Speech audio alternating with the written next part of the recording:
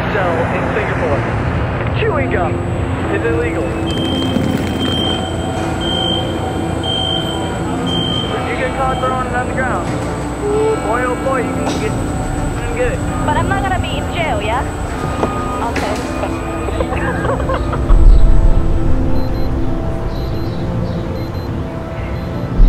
Alright, what not to bring and to bring to Singapore.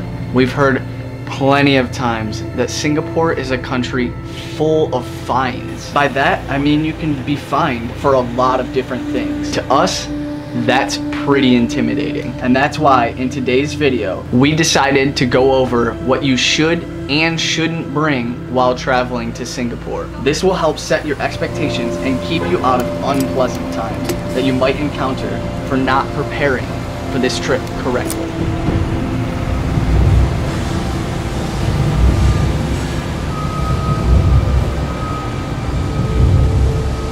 Alright guys, so we have to say this. And there's always gonna be that, one guy that you gotta mention this for. Let's talk about drugs.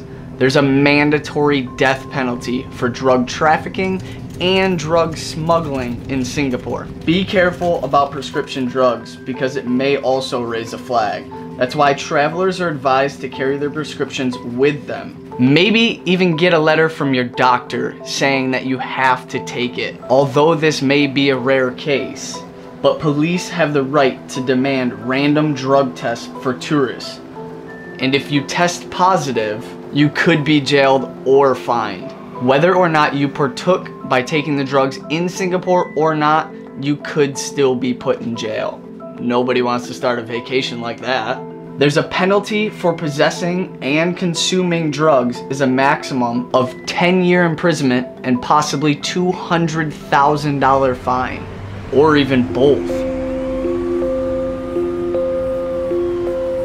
Pirated materials like movies, CDs, bootleg DVDs, or even software. We're all kind of borderline sometimes when it comes to that bootleg software. But that's commonly found in Thailand, and it's very illegal to bring to Singapore. If you are that way inclined, you can risk shipping them home or even leave them. Unless you really want to risk it, then you're looking at possibly $1,000 Singapore fine per CD.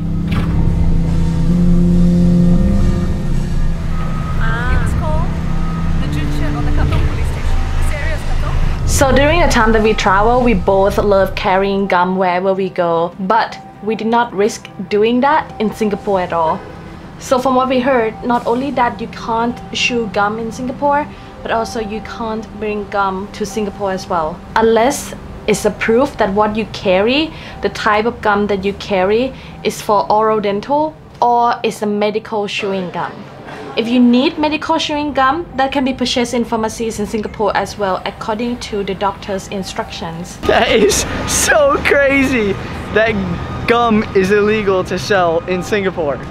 Chewing gum is illegal. How much is the fine if I sell gum? 1,000 Singaporean dollars if I sell gum. But I'm not gonna be in jail, yeah? Okay.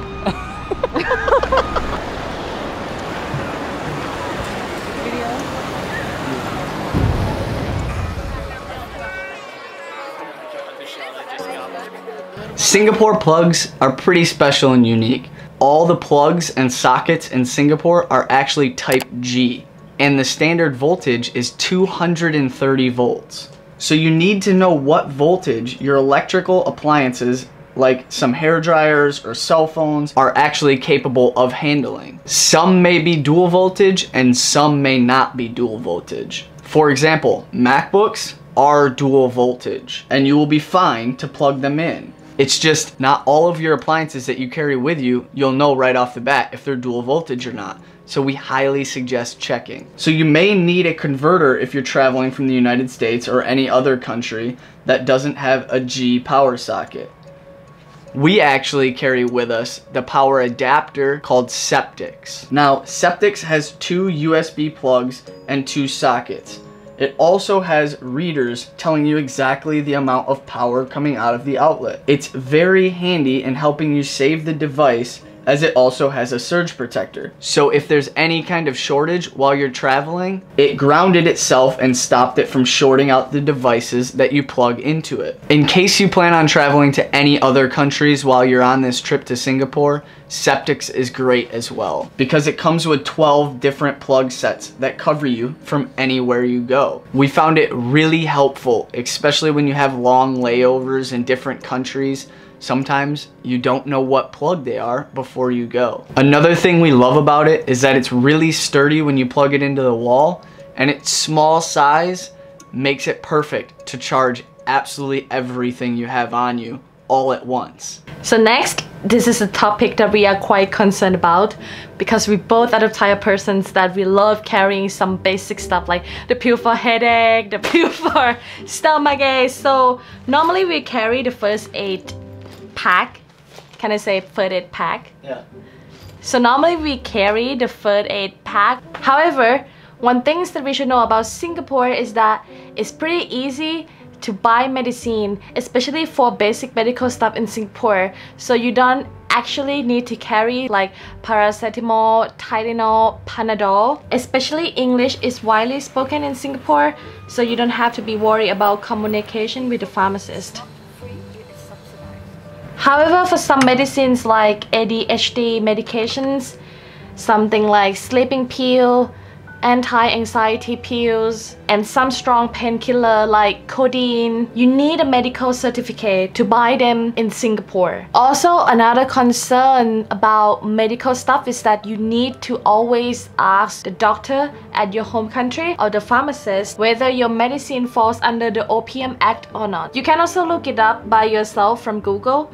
Generally, we found out that the safest way to carry the medicine with you in any country, including Singapore as well, is to actually have it in the original package. And it will be even better if that package is not open yet. This will make it clear that they are medicine and they are not the illicit drugs. And it will save time as well when you are at the airport and you got checked. If you compare the cost of medicine in Singapore to other countries in the same region, the medicine cost in Singapore is quite expensive compared to others.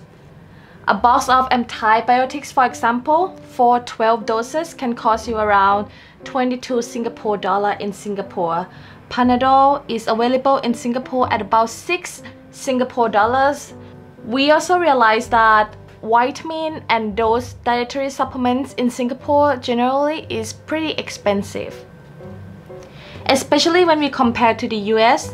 What costs about $8 US in the US can cost up to about $20 US in Singapore. So if you're the type of person that you take dietary supplement on a daily basis, and also if you are travel on budget, so don't forget to bring the dietary supplement with you as well.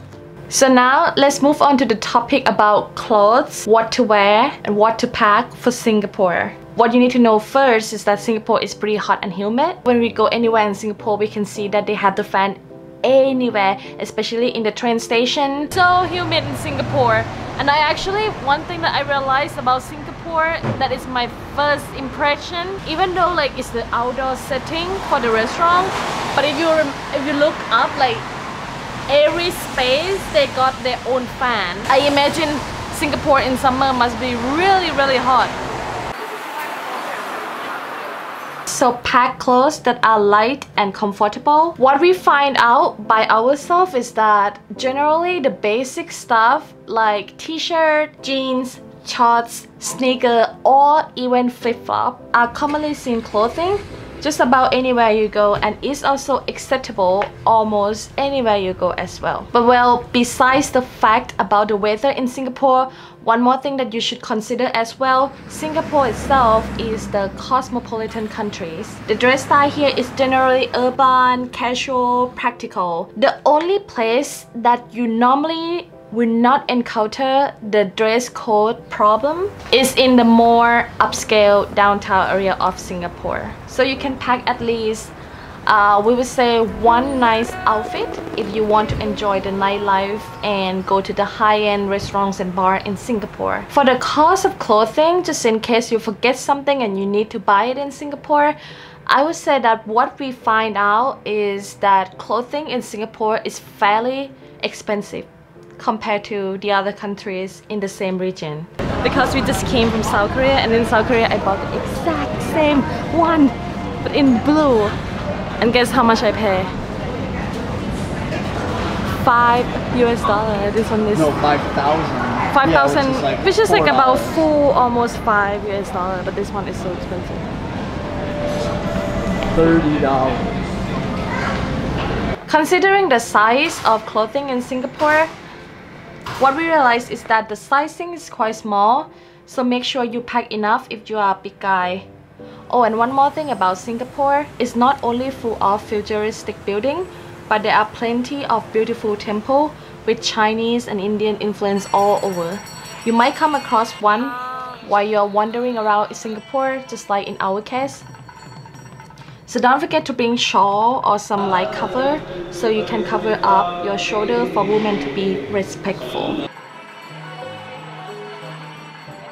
So this may not necessarily be something that you need to pack or bring or not bring, but it's something we need to talk about. Singapore does not require any vaccinations while entering the country, unless you've been traveling to Africa or South America within 6 days of arriving to Singapore, in which case you'll need a certificate that shows you've been vaccinated against yellow fever.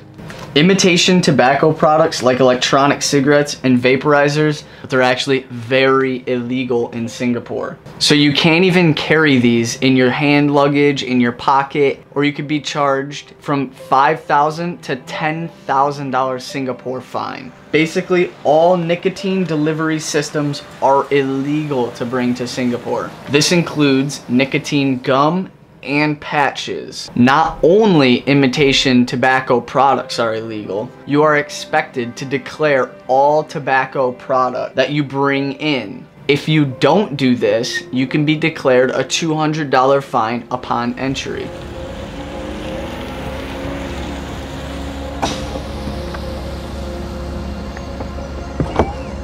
I said earlier that Singapore weather is pretty hot and humid, but I would also suggest you guys to not forget to prepare and bring stuff for rain and cold as well in Singapore. What we find out is that Singapore weather is pretty much like Malaysia in terms of the weather. Well, not only that it's hot and humid, but sometimes you can expect to see the tropical downpour out of nowhere. They said that rain in Singapore is a year-round occurrence. How do you feel about this weather?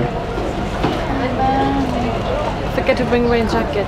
A small foldable umbrella can help you move between rain shelters.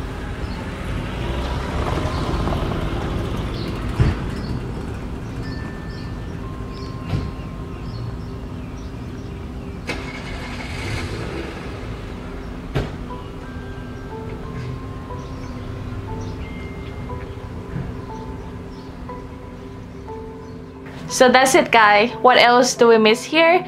If you have any questions or do you have anything to add up from what we have said before, please feel free to comment down below. And also, if you have any questions at all, feel free as well to leave your questions down below in the comment section. All in all, Singapore rule is pretty strict in our opinion, but that is what makes Singapore clean and safe.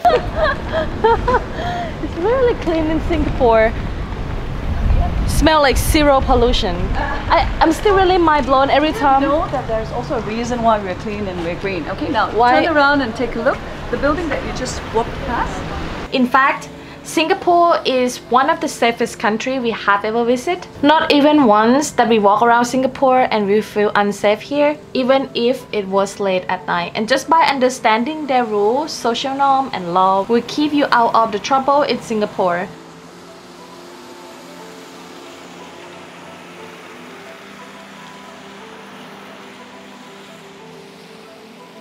If you're interested in finding an in-depth guide on everything from scams, where to go, what to do, what's free, the best restaurants, the cheapest places, the cheapest ways to get around, everything you need to know about the country.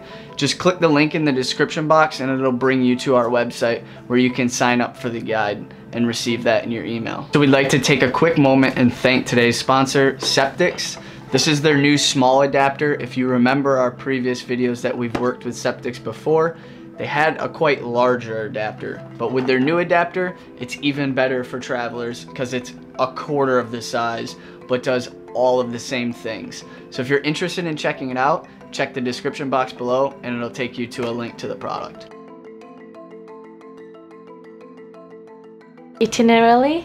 Itinerary. Itinerary. Itinerary. Itinerary. Itinerary. So it will help you move your plan around.